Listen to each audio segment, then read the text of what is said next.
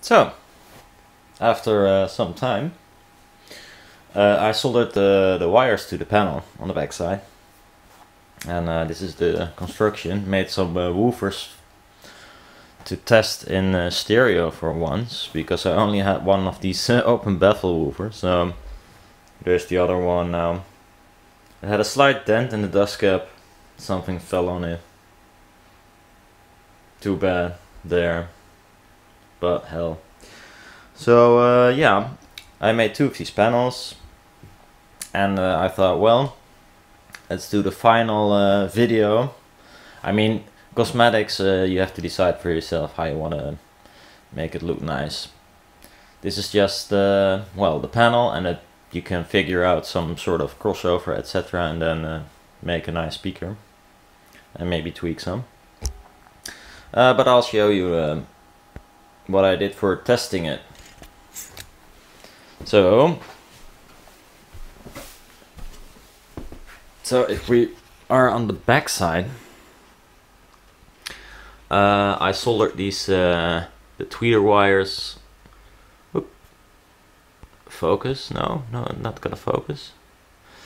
The tweeter wires to these PCB material, which I just stick on with some double-sided tape.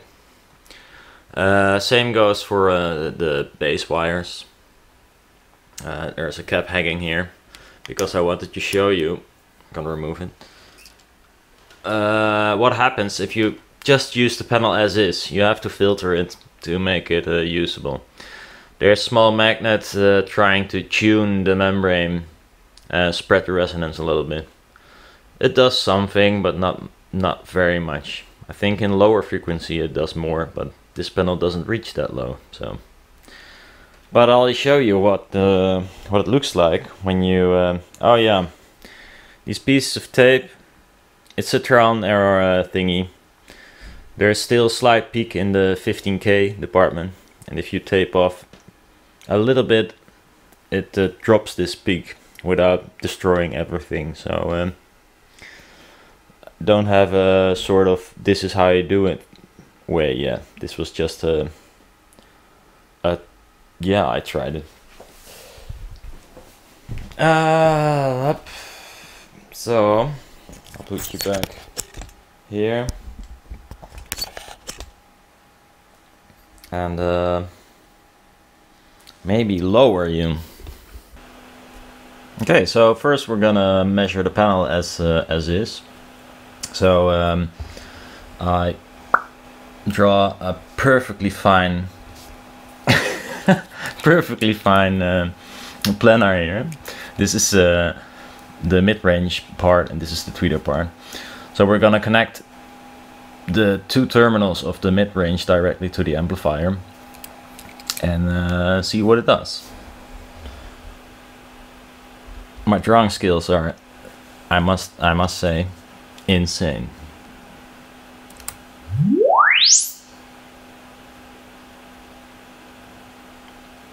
Well, look, there we have the panel. It reaches to 7K. Maybe I can zoom in a little bit.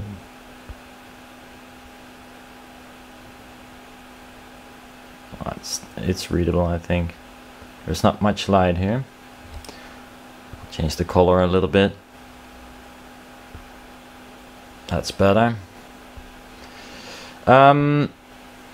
So it reaches to 7K, the mid-range panel. And it has this rise, as you can see. I'll smooth it out so it's easier to see. Plop. Might go back, by the way. Well, because you can see it better like this. Here's the resonance of the panel. It's at 140. And then it drops like a brick, as usual. And this is the rise we're gonna have to counter. And it's quite a lot, so. This is how it looks smoothed. Well, what I'll do first is I'm gonna put in line a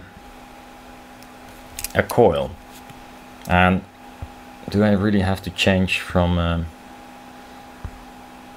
light all the time? So actually we're gonna add a coil just in series with it.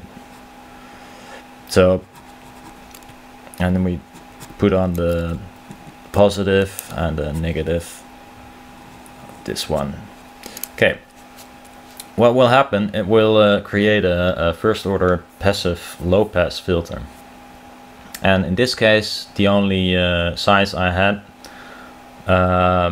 of coil, something like this, but bigger, was 3 millihenry, I think it was. And what it does, it creates a passive filter which will counter the rise in frequency. 3 millihenry might be a little bit too much, so it starts a little bit too low. You can see it in the measurement I'll take. So let's add it and see what it does.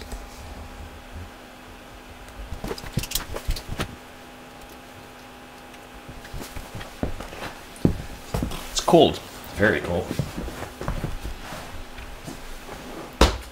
Okay, so this is without anything. Now we're gonna measure it with only the coil in series.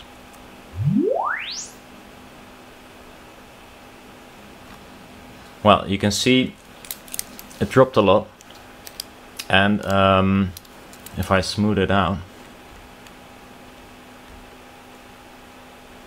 yeah, you can see I drop here as well a few dB. And this is sort of, this is resonance frequency. This is the lowest frequency I am able to reproduce with this panel. So I kind of wasted this efficiency, and it's around, well, it is almost 4 dB, so that's kind of a waste.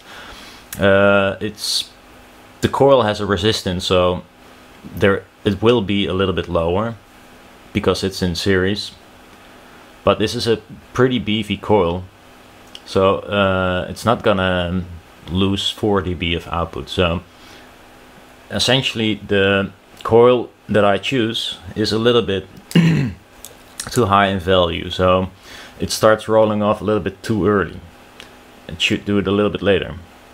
You can calculate this. I didn't do it because I didn't have much flavors of coils here. So I use this one, and I might calculate one as well, because we know it has to drop around here, around 200 or 300 hertz. And we know the resistance is 4 ohms, so we can use a calculator to see what kind of coil we actually need. So I wasted some of efficiency here. Too bad. I'll fix it when I get some new coils, or wind my own if possible. But in the end, this is not like really a nice way of crossing to the tweeter yet. So what I'll do, I'll add a cap and create a second order crossover, and the cap is just gonna be like here. And it's gonna be, what kind of value did I use? I think it was 47 microfarad. Oh, actually, I'm not gonna do it there. That would be weird, by the way. I'm gonna add it here. There. Phew, I almost failed insanely. So I'm gonna do that and measure again.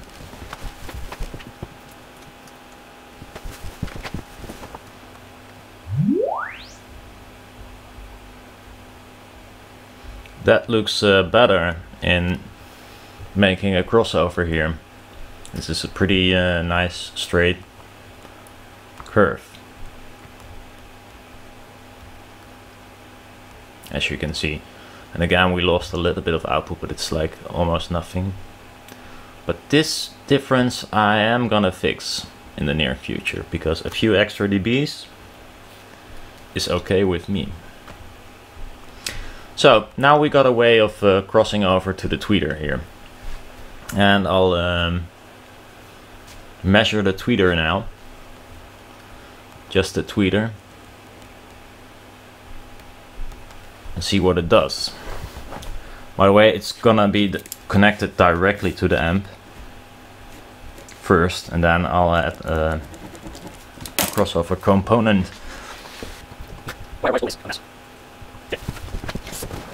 Okay.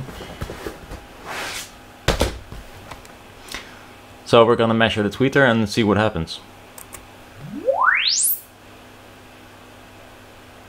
So that's the tweeter, and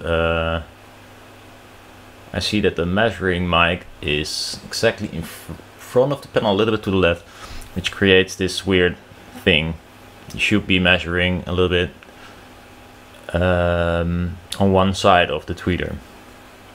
But this is the result, and as you can see, it drops at around 1K, and it's a little bit louder than the filtered mid-range. So we're gonna get this down a little bit. We're gonna do it like this.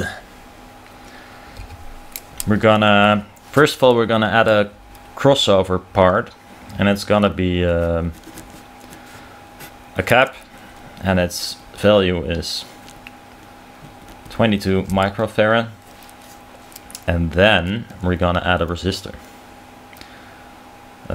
which in fact, and it's gonna be 2.2 ohms for now, because I don't have many resistors apparently. I'm just gonna add this to the positive, to the negative. If it's in phase with the mid-range, it depends kind of how the magnets went in, so cannot tell you this right now. If this is really the negative, could be the other way around, but doesn't matter. You will notice. You will notice definitely, because you're gonna lose out on something. See what happens with the magnet band. By the way, what they did is kind of funny, because the cap here is the same cap they used there.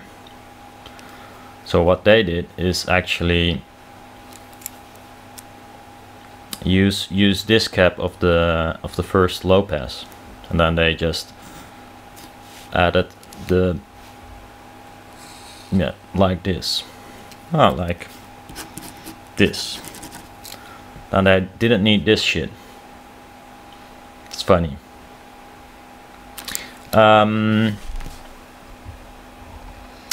Yeah, well, that's cheaper, but it also means that I used 47 microfarad for the tweeter, which is, for this tweeter, is a too high value. It will be crossed too low. So in this case it doesn't work, but it's funny to note that they well, they didn't need to buy an extra cap, which is good, of course, if you want to make money.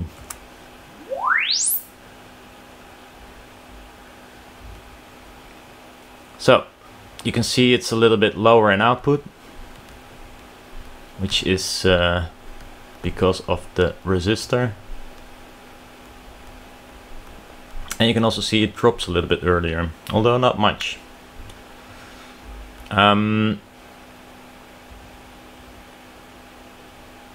Although not much, I say, well, it does. I will line it up, see if it did in fact drop earlier.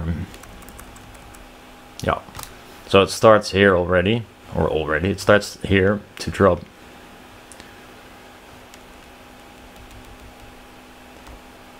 And it's also to protect the tweeter from all the low frequencies, because the tweeter will fry if you abuse it. So this is where we end up with, sort of. And well, just add them both, see what happens.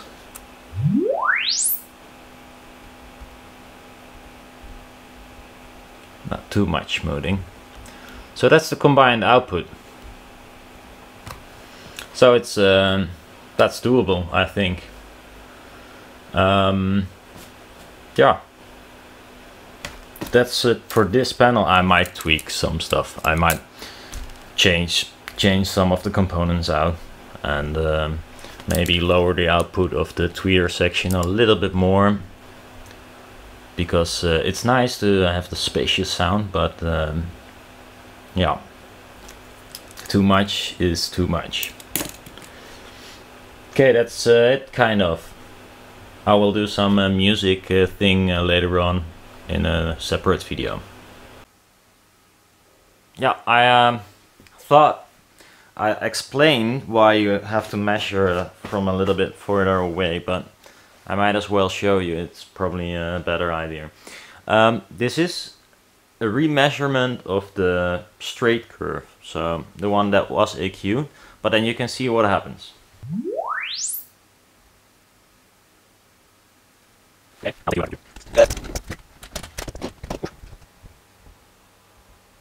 Ta-da! Well, as you can see, green is measured from 1.5 meters away, and red is measured up close. Well, yeah. Because it has a rise in frequency, we kind of countered that with the filtering. And now if you measure up close with the filtering in place, you will end up with this. Loads of low end. Way too much. Normally unfiltered, if you would listen very close to the speaker, it would be a straight line. But if you move away, the low end will be gone. You will notice this with headphones as well. If you have a headphone on your head, you got loads of low end. And if you put them off and only take a few centimeters away, then it will drop. Well, yeah, so don't measure these panels up close, because you will get screwed results which look really nice. Although this doesn't look nice because we kind of countered it with filtering, so now it's the other way around. A rise in low end. But just try not to measure it up close, unless you want to know something about some weird peak or so. If you want to know if this peak is from the transducer itself, or maybe it's the room, or maybe it's more of the baffle diffraction or whatever, then you well, you can see if you measure it very closely and you have still this problem, then it's probably not diffraction, and it is likely the driver itself somehow. Okay, so well, that's about it. I'll see you soon.